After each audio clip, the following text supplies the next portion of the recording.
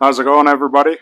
I'm Jesse from Black Lab Outdoors, and on this week's video we're going to be working on the custom screen door with an extra large pet door, specifically for my English lab and my lab mix. I already got the lumber broke down. It's going to be a pretty simple screen door. The lumber is 1 inches thick, and then I think it's 2 inches wide here.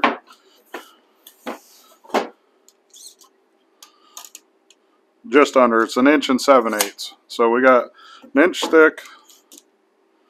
Yep, just over. It's like 1 1/32 inches, and 1 7/8 inches wide. The basic construction of it is we're going to have 2 stiles on the side and then 3 rails. So we'll have our 2 longer pieces are stiles, and then we'll have a rail going across the top, a rail going above this door, the doggy door, and one going below it. And I'll either do the sides of the doggy door with, I have some tongue and groove boards like this on the wall. I have some left over, something like that, or plexiglass. I'm not really sure yet. I'll have to look at the prices of plexiglass. I have the tongue and groove, so that's, that's been bought and paid for a long time. I think that stuff was like 40 cents or less a foot, so it was very cheap. So if you want to see how it goes together, stick around, and yeah, stick around, watch the video. I appreciate it. If you want to see anything else I'm coming up with, make sure to hit that subscribe button and like the video if you don't mind. Thanks.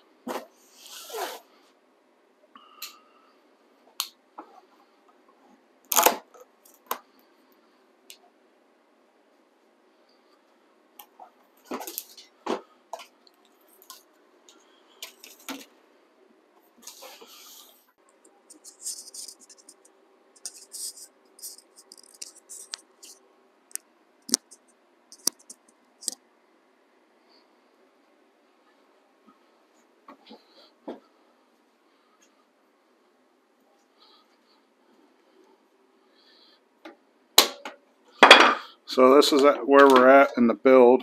I put the bottom rail and the mid rail, which is the top of the, well, sorry, this is the top of it, the top of the dog door rail, and that's the bottom rail. It's going to be at the bottom of the door.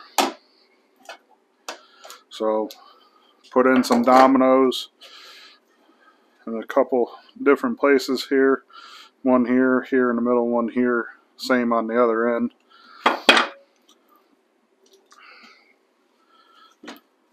It was first time using the domino.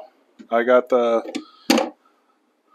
DF500Q, and I like it. It worked really good. I'm really happy with it. I didn't buy it new. I bought it used at an auction. I got the joiner and everything, and then I also got I got the case of the dominoes, the sustainer that comes with all the bunch of different dominoes, and then like 7 cutter heads or something like that. So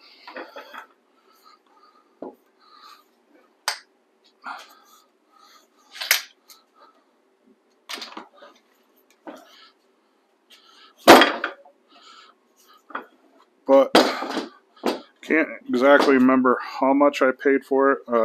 At the time I probably paid too much of it, but today I was looking at getting some new cutters. Not that these ones haven't been working, but they do look, I mean, it's all used, so I just wanted to see what the pricing of everything was, and really looking I saw one, the bigger joiner, the 750 or whatever. I saw that one of those on eBay, and they were like $2,000. So probably at like I said, probably at the time I probably paid too much for. I mean, it was one auction for both of those, so I probably, I don't know. Probably at the time I might have paid too much, but the way everything is with the pricing right now, I probably ended up getting a good deal. So anyway, like I said, this is where we're at. I got the top rail, the furthermost rail, already cut over there. Oh boy, that's nice and square. That's bowed a little bit, but we'll get it pulled back in. Oh.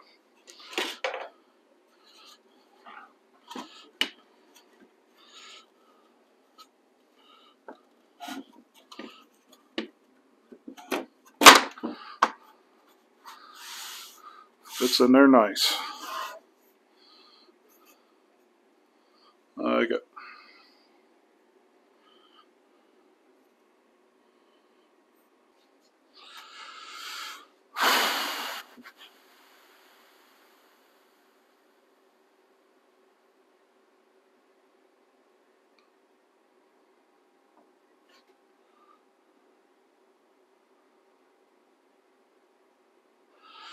Well, that sucks, and that was stupid.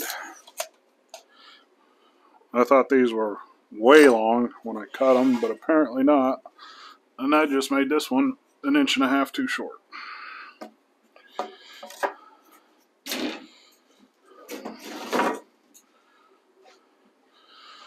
So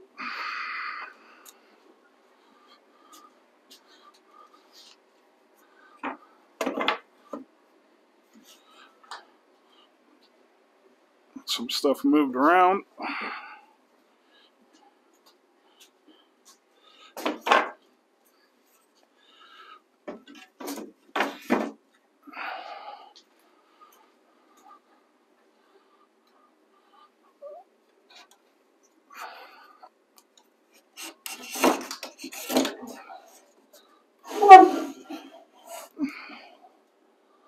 Oh, shit.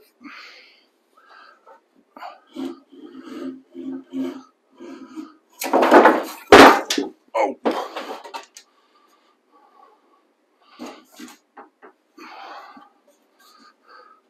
It's alright. It's alright. I dropped a couple things.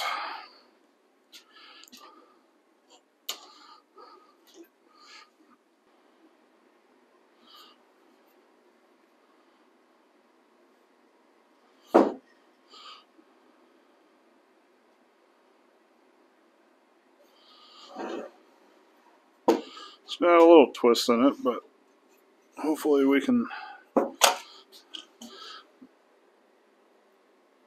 make it serviceable.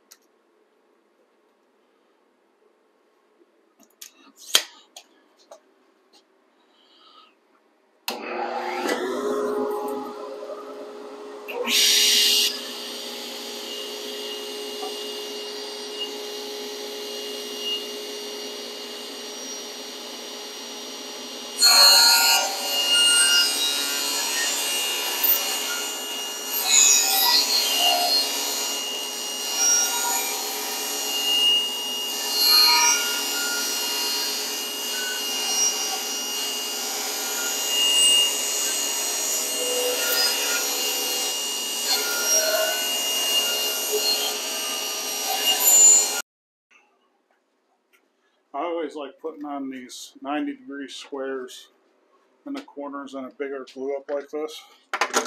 just because that way I can make double sure that while it's gluing up, it's going to glue up square. Because there's no sense in doing all this stuff and having something get all wonky on you.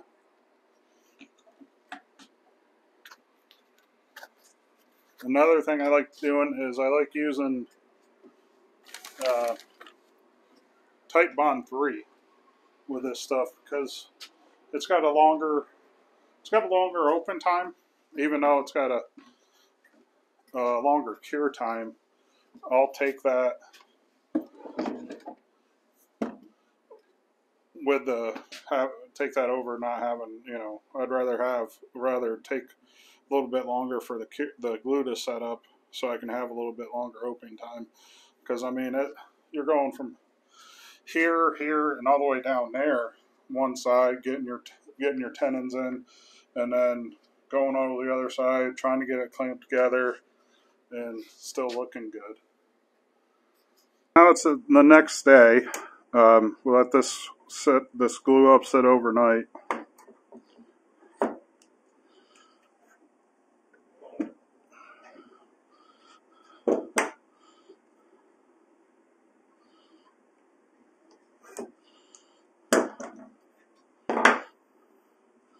So next we're going to get out of the clamps here, and then I'm going to set it aside. Well, we'll take some quick measurements in here because we'll work on filling in this side here, and I'm just going to do that with wood. And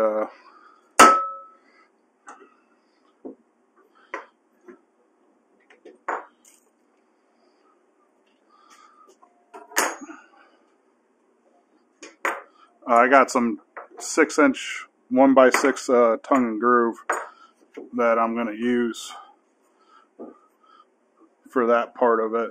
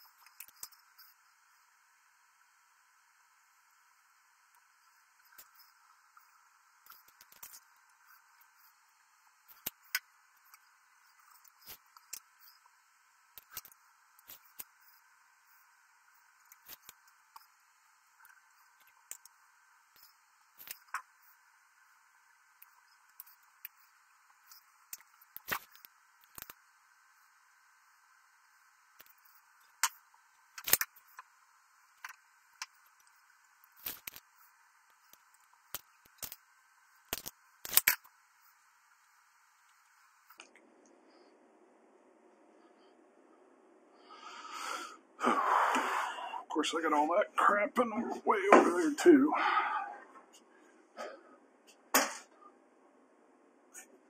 So I want to apologize real quick. Yesterday I got into a bit of a groove and I forgot to video a bunch of this stuff of putting the screen door together. So I'll just move it over here real quick and I'll show you what I got going on. So I got the screen in place.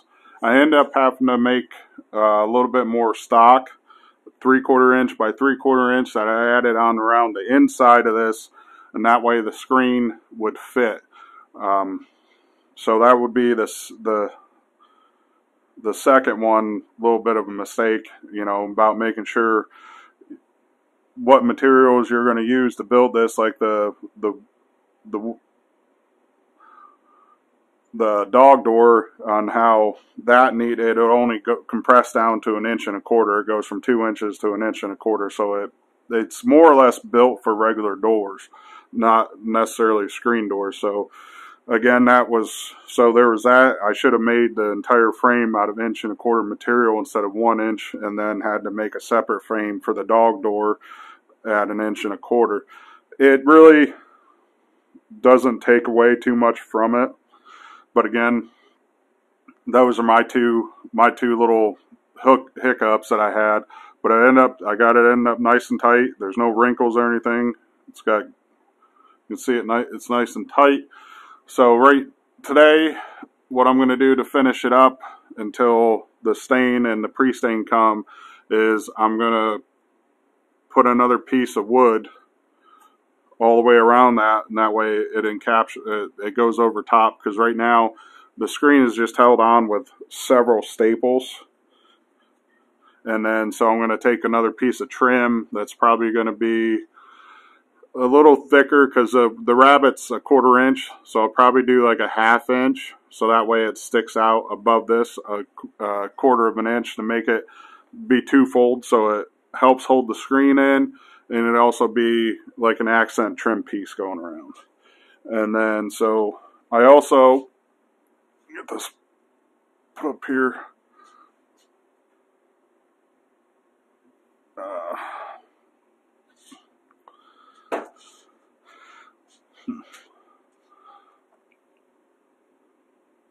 I also got these boards in here. These are in place. I also got the trim pieces around that hold it. This is all flush back here. And then on the front,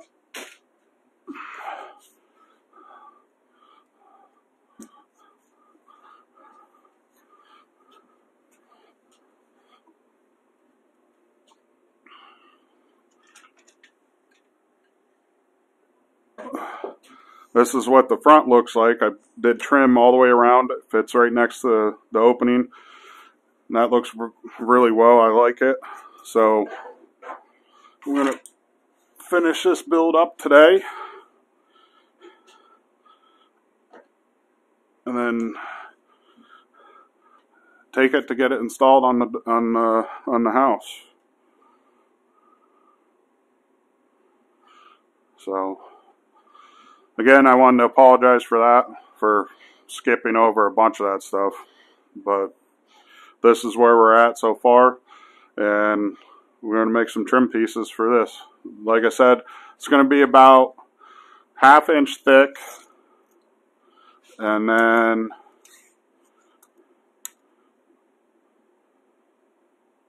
an inch wide.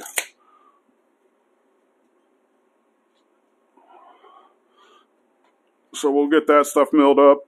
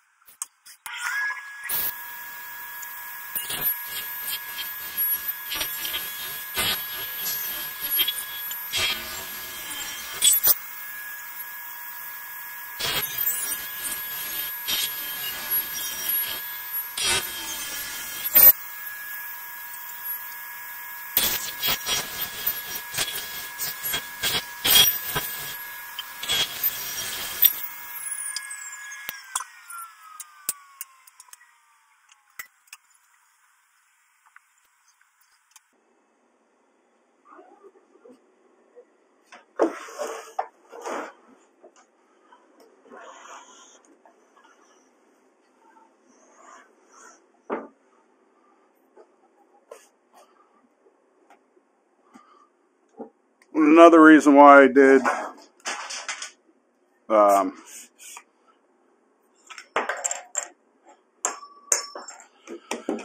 half-inch thickness is that way my narrow crown staples that I have, at least that I have on me right now, I think those are an inch.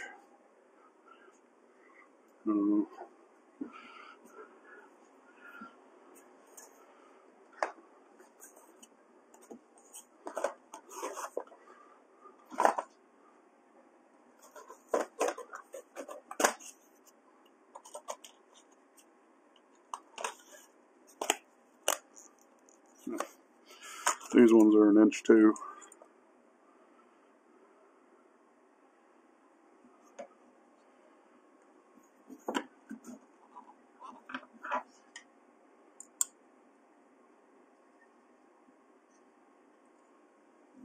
That I wanted to make sure I didn't have any blowout, because again, this piece is 3/4 of an inch thick, and then with this trim piece,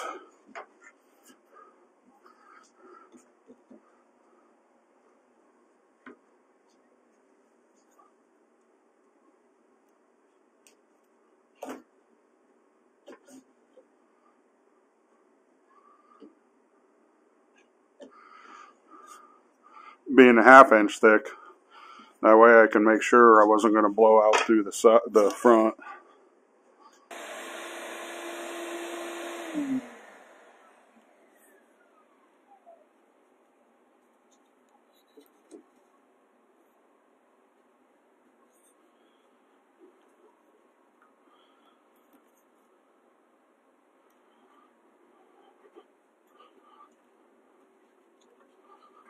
Going to do a little trimming.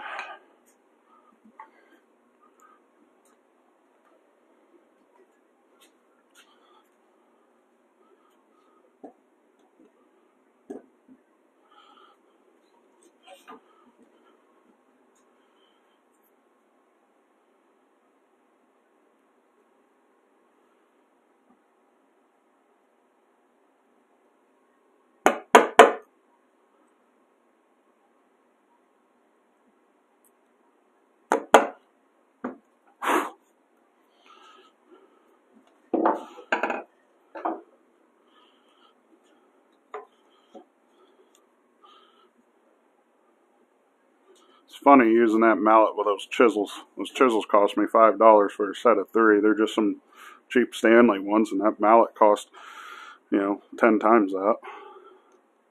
Well, 20 times that or more.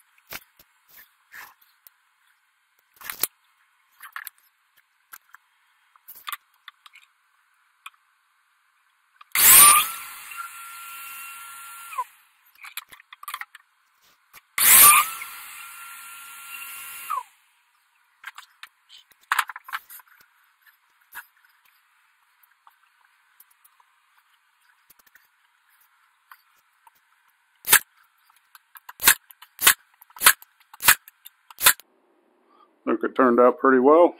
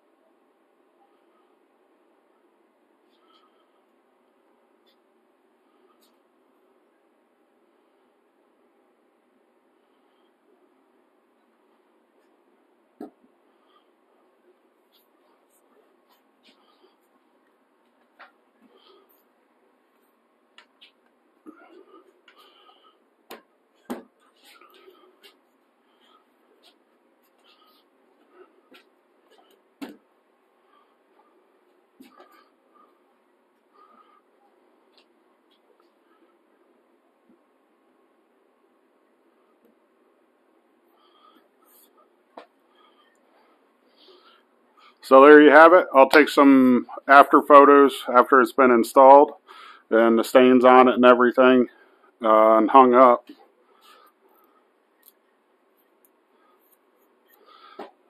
But I'm just really appreciative for everybody that stops and watches my videos, that likes and comments and subscribes to the channel. I think we're up to 204, so that's pretty cool. And another, I have a new helical head cutter coming for the DeWalt 735X, and it's not a Lux, it's not a Helix, it's another brand. It's cheaper, and we'll see how it goes. I'm going to be putting together an end grain cutting board from some scraps to run through it. Also, I have a edge grain cutting board that I need to run through it, and then I have some rough cut old growth pine, so it has the tighter rings. It's a little denser, a little better material. I like using it. It looks nice. That's what the majority of this is made from, is the old growth pine. It has the tighter grains and everything. So we'll see how it goes. But that rough cut, it had a bunch of concrete that got spilled on it. I'm assuming at one point in time it was used for walkways on scaffolding or something like that.